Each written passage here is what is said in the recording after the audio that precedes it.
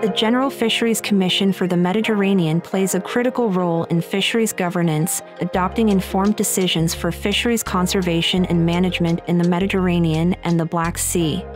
But what does informed mean? All decisions stem from the best available science, that means data. Reliable, comprehensive, and timely data are crucial to the GFCM Fisheries advisory process.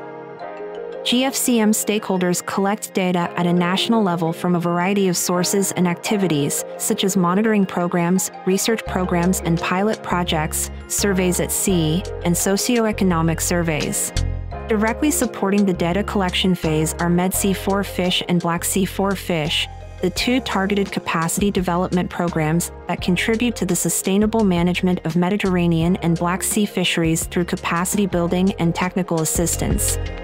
All these data are then submitted to the GFCM Secretariat through a dedicated online platform called the Data Collection Reference Framework.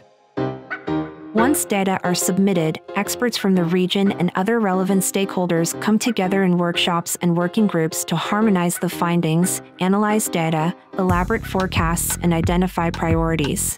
This provides the basis for scientific advice. It is at this stage in the process that the Fish Forum plays a crucial role by identifying new scientific tools and approaches to analyze data and extract reliable information and advice, as well as new data needs to address existing and emerging challenges. GFCM multidisciplinary mechanisms, such as subregional committees or species and theme-specific regional groups, use expert analysis to evaluate the feasibility and effectiveness of technical measures and guide management planning. Technical elements for management are multiple and diverse, and they reflect subregional specificities and regional priorities.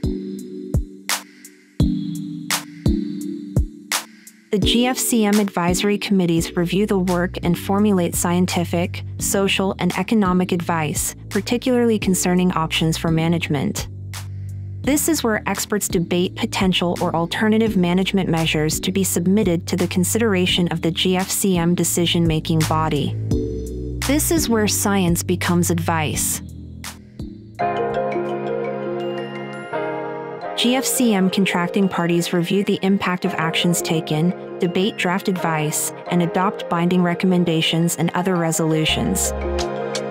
They also determine and inform GFCM directions and activities for the following year, and the fisheries advisory process cycles back to the beginning, starting with collecting raw data and arriving at targeted management actions.